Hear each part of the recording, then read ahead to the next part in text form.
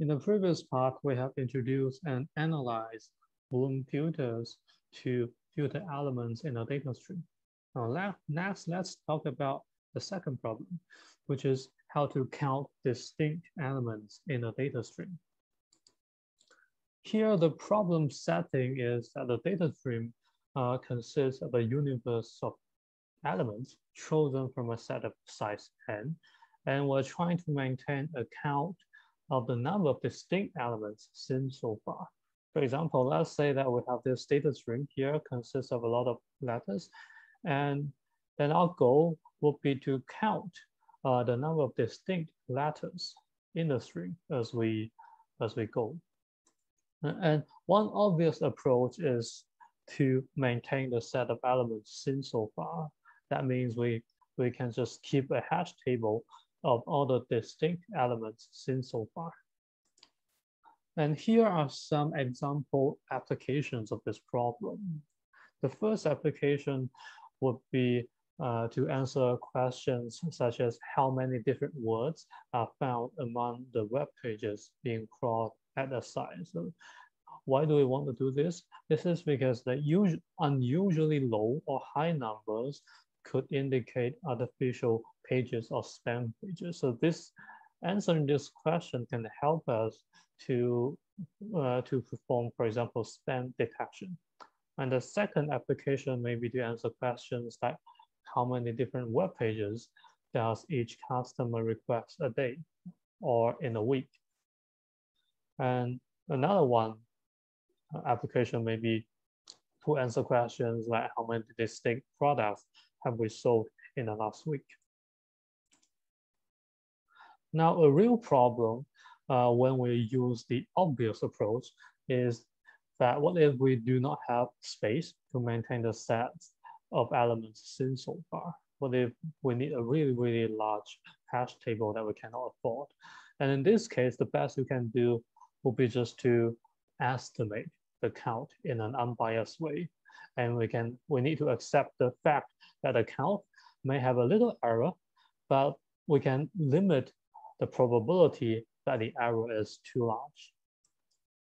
So how do we do this? One way to do this is to use a Fetcherlet-Martin approach. And this approach goes like this. We will first pick a hash function, h, that maps each of the n elements to at least log n bits. And then for each stream element a, let's say that R of a is the number of trailing zeros in HA.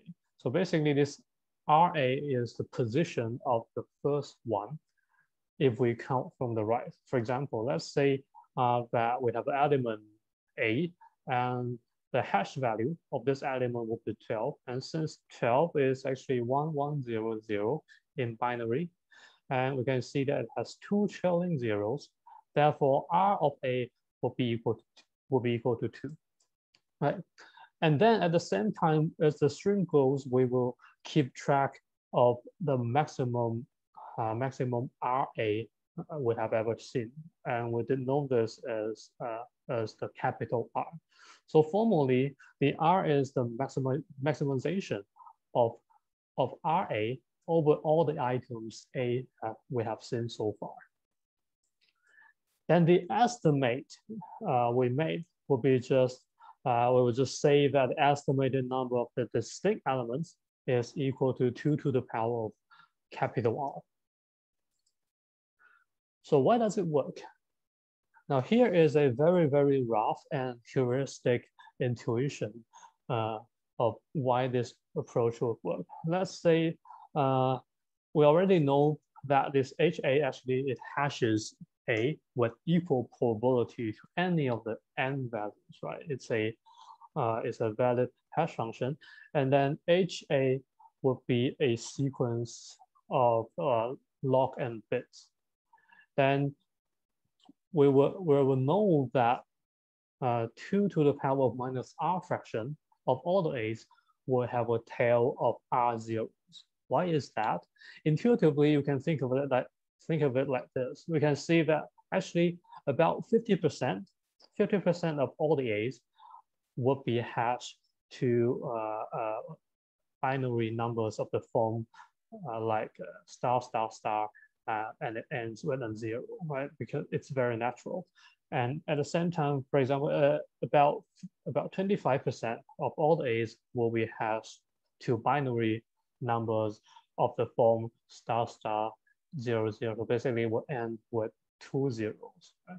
So if we saw the longest tail of R equals to 2, then we have probably seen about 4 distinct items so far. Right?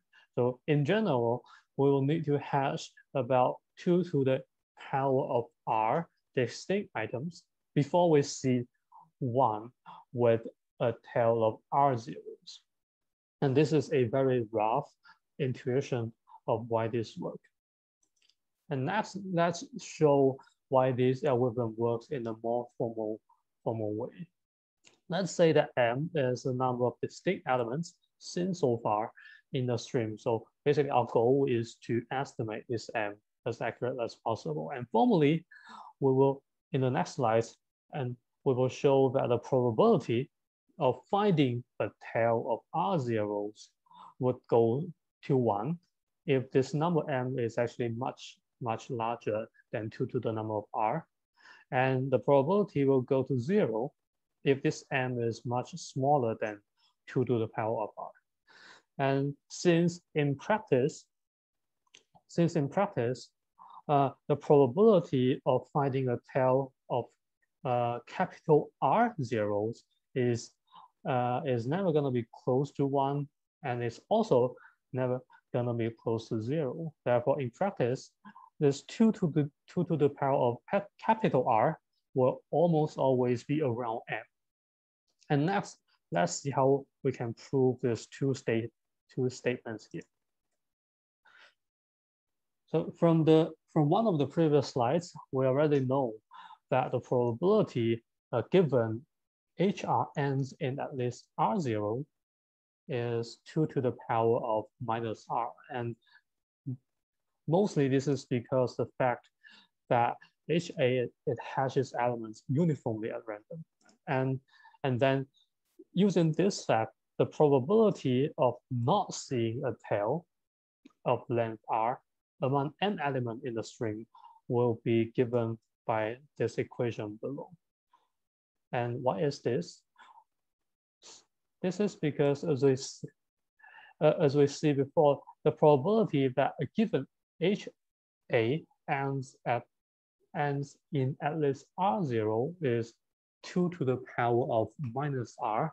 Then on the opposite side, the probability that a given HA ends in fewer than R zeros will be 1 minus that, right? It will be 1 minus 2 to the power of minus R. Then since we have n elements, then the probability that all elements end in fewer than R zeros would be this term raised to the power of n. Now, based on this, we will be ready to prove the two statements that we mentioned before. And before that, we will need to use a trick that we have used in the previous part, which is to rewrite this term as e to the power of minus m times 2 to the power of minus manifold. And with this, the probability of not finding a tail of length R would be as follows. We will analyze it in two different cases. If let's say that m is much smaller, if it's much smaller than 2 to the power of R, then the probability tends to 1. Why is this? This is because if m is much smaller than 2 to the power of R, then this number, m over 2 to the power of R, will approach 0, right? And if this number approaches to 0, this whole term here will approach to 1. Therefore, the probability of finding a tail of length R will tend to 0, which is the opposite of 1. So this is the first statement we have proved. For the second statement, let's say that if m is much larger than 2 to the power of R, then the probability, this probability will tend to 0. And why is this? Similarly, if m is much larger than 2 to the power of r, then we have that m over 2 to the power of r will approach infinity. And if it approaches infinity, then basically it says that this whole number will approach 0. Right? And therefore, the probability of finding a tail of length r will tend to 1, which is the opposite of 0. So doing this, we have already proved this following two statements. We have shown that the probability of finding a tail of r zeros will go to 1 if m is much larger than 2 to the power of r, and the probability will go to 0 if m is much smaller than 2 to the power of r. And then in practice, the probability of seeing a tail of capital R zeros is actually neither 1 nor 0, right?